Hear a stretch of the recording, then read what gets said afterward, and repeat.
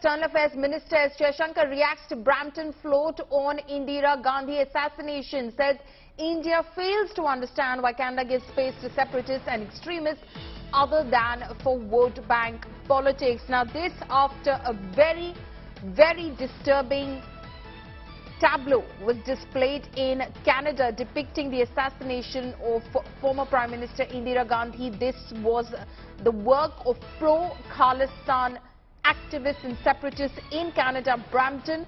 The External Affairs Minister has now reacted to the same because the Congress has been condemning it and demanding that the External Affairs Minister immediately take it up with the Canadian administration, and strict action, in fact, should be taken against those who were responsible for this absolutely shameful display on a 5-kilometer long parade. Let's listen in to the External Affairs Minister. Regarding this float issue used, let me actually answer it, because I think there's a bigger issue involved, and the bigger issue involved is really the space that Canada has continuously and frankly to us, we are at a loss to understand, other than the requirements of vote bank politics, why anybody would do this. Because if you look at their history, I mean, you would imagine that they learn by the history and they wouldn't like to repeat their history. So it isn't only one incident, however egregious it may be. I think there is a larger underlying issue about the space which is given to separatists, to extremists, to people who advocate violence. And I think it's not good for the relationship, and I think it's not good for Canada. So that is what the External Affairs Minister has said, that this is not just about one incident, however egregious it might be. India fails to understand the kind of space that is given to separatists of the kind who support a separate state like Khalistan, the way that they are supported in Canada if it weren't for simply vote bank politics. Akshay Dongre is joining us over the phone line right now. Akshay, of course, the External Affairs Minister, they're joining voice with the Congress in condemning this display in Canada, but will the External Affairs Ministry lodge a formal protest as well?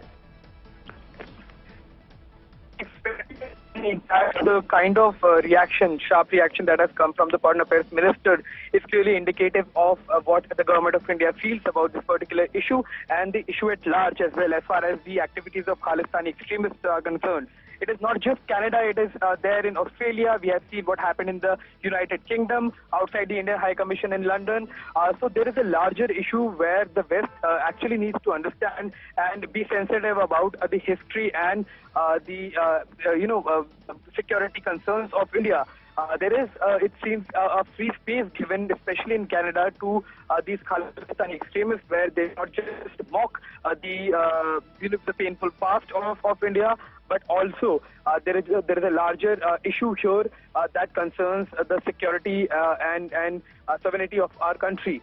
The Congress party initially launched a protest, but now the Government of India as well echoing the same voice. And this is a valid question, that what is exactly is the problem with the West understanding the issues of Indian security. If the same kind of parade would have been carried out by some extremist group, displaying the assassination of John F. Kennedy, the assassinated president of the U.S., will there be similar kind of apathy by the Canadian government, is what the Indian government is also asking. Right. So okay. That is a larger question, Paulami, but it remains to be seen that till what extent the government of India will go as far as launching of formal protest is concerned.